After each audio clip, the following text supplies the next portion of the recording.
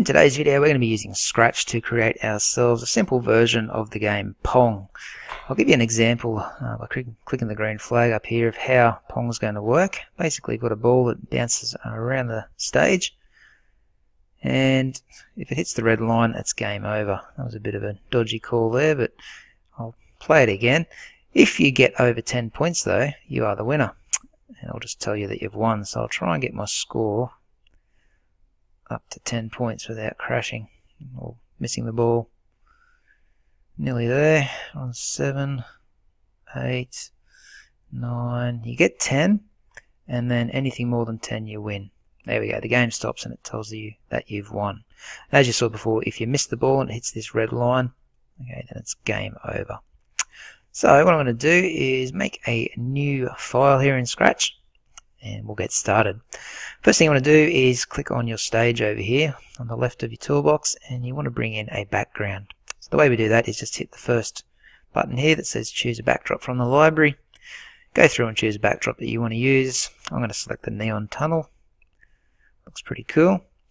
And we want to get rid of this cat and replace it with a ball. So just right click on the cat sprite and delete it. And to bring in the ball sprite, hit this little troll here, which lets you choose a new sprite from the library, and select this orange ball. Just double click it. That will bring it into your game. Then you want to add a bit of code onto this ball to get it bouncing around the page. Basically we want this ball to keep bouncing around the page and just rebounding off the edges of the page or the sides of the page.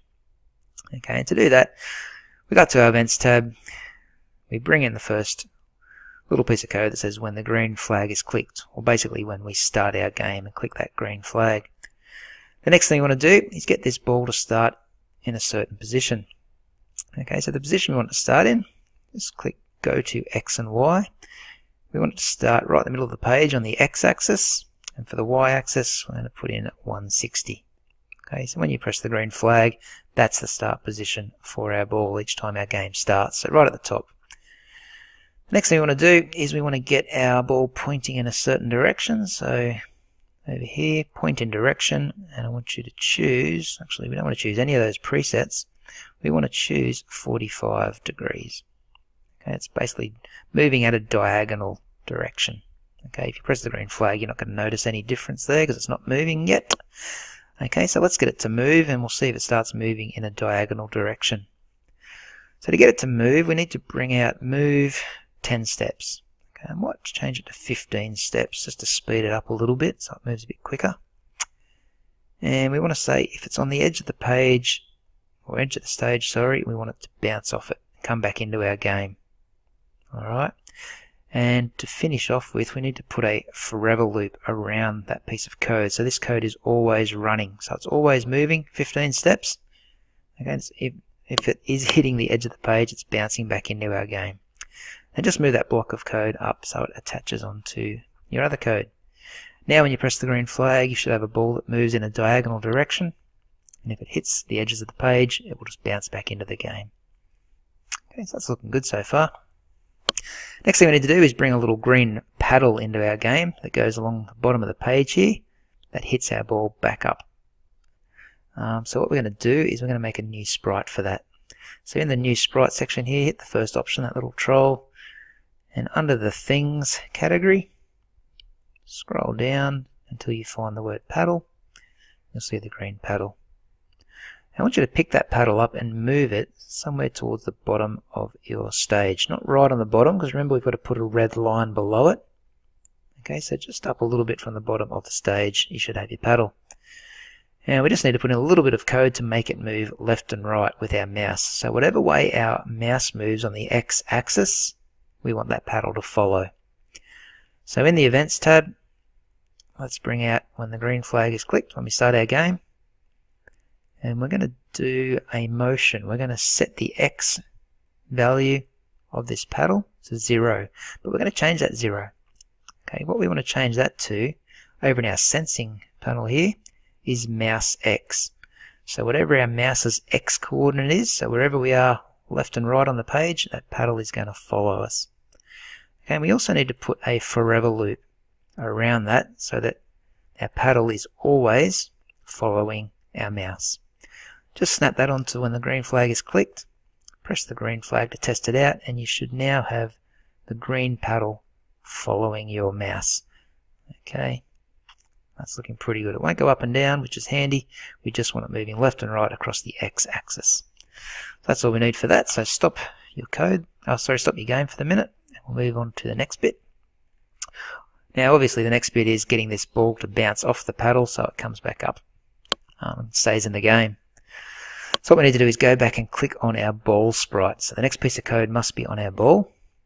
We're going to go to our events, and we're going to bring out another one of these green flags. So when the green flag is clicked, what we want to do is go to our control and bring out an if-then statement. Okay, so if a certain condition is true, then we want a series of events to follow. That's going to make a bit more sense in a moment. So what we want to do is we want to go to sensing and bring out this first option that says if touching the mouse pointer. We're going to change the mouse pointer to the paddle. So now our code says when the game is started, if our ball is touching the paddle, then what do we want it to do? There's a couple of things we want it to do. The first thing, we want it to bounce back up into our game. So we need to swing it around 180 degrees clockwise. Okay, so turn the ball around 180 degrees. Next thing we're going to do is keep the ball moving. Okay, so the first option here is move 10 steps. But as you saw before, we're moving it at a speed of 15 steps. So just change that 10 to 15. And finally, just in the control there, we're just going to wait. Not 1 second, but 0.5, so half a second. Okay, and then we can come back and redo that code. The last thing we need to do to make sure this code is consistently running and always listening out to see if we are touching the ball on the paddle is a forever loop. So put a forever loop around that code so it's always running this code while our game is playing. Okay, let's put that over there. Now if we press the green flag, let's see if we can hit this ball. There we go. So our paddle hits the ball. Seems to be always going in that one direction, doesn't it? So we might have to change that in our code very shortly. What I think we might do to change that is here, where we say turn 180 degrees. Let's change that by going to our operators and choosing pick random 1 to 10 and replace that 180 degrees with pick random 1 to 10. And we'll change the 1 to 10 to 170 and 190 degrees. Now hopefully when the ball touches our paddle that it bounces off in random directions. So it's not always bouncing in the same direction. And it seems to be doing that now, which is good. Okay, so I'll stop that. So that make sure you get that pick random in to make your ball bounce off the paddle in random directions. Makes the game a little bit more exciting. Next thing we want to do is we want to put a red line along the bottom of our stage here. And if the ball hits that, it will be game over. That just means the user has missed the ball with the paddle and the ball's gone straight past to finish our game. Alright, so what we need to do is we need to go back to our stage over here and select it, and then go up to the backdrops tab. And we should have our backdrop appear. What we're going to do is simply grab, I'm going to go back to bitmap mode. I'm in vector mode here. I just want to go back to bitmap mode. Select the brush, which is the first option here. Choose the color red, if it's not already on that, and increase your brush size, or the line width. It's about there, about 3/4 up in that little bar. Hold down the shift key and you want to draw a red line across the bottom of your page. Okay, now when you draw it on, make sure it is below your green paddle. Okay, so you can see mine's pretty much perfect, right below that green paddle. Okay, and if you're happy with that, just go back to the scripts tab up the top. This is now the red line. Okay, that if the ball hits, then it's game over. Alright, so let's go back to the ball sprite now and put a bit more code in. We'll go up to our events tab here and bring out when the green flag is clicked. Okay, now we don't want to kill our player straight away, so let's just put in wait half a second before this code kicks in. And we're going to bring out an if-then statement. Okay, so if our ball is touching a certain color, then we're going to stop or finish our game. So let's bring out touching color and put it in between the if and then. So if we're touching the color, at the moment it's like a purpley bluey kind of color. I want you to click on that and then go and click on the red line in your game. And you'll notice that this little box changes to the red color. So now if the ball is touching the color red, then we're just going to stop our game. Okay, so in your control panel, choose stop all. Okay, and the last thing we need to do is get a forever loop and wrap it around that if-then statement. So we wait 0.5 seconds, then we've got the forever loop in that will always be running this code. So our game is always listening out to see if the ball is actually touching that red line. Okay, and when it does, it just stops our game. If you wanted to, you could display a little message there saying that they lose, but I'm just going to leave that out for now. You can add that in if you would like. Okay, so let's give that a test run. We'll just see if the ball hits the red line. Yep, our game stops. Okay, so that's looking good. We're getting close to finishing now. To make the game a bit more exciting, we might put a score in. Okay, so let's go to our data panel here, and we're going to make a new variable. That variable name is going to be score. Leave for all sprites selected and click OK. And you'll see that your score appears up in the top left-hand corner of the game. Alright. Next thing we're going to do, still on the ball sprite here, is we're going to add in yet another event with the green flag being clicked. Okay, and basically each time the ball hits the paddle now, we want to add 1 to this score. Actually, I might take this out. We can just add it in over here.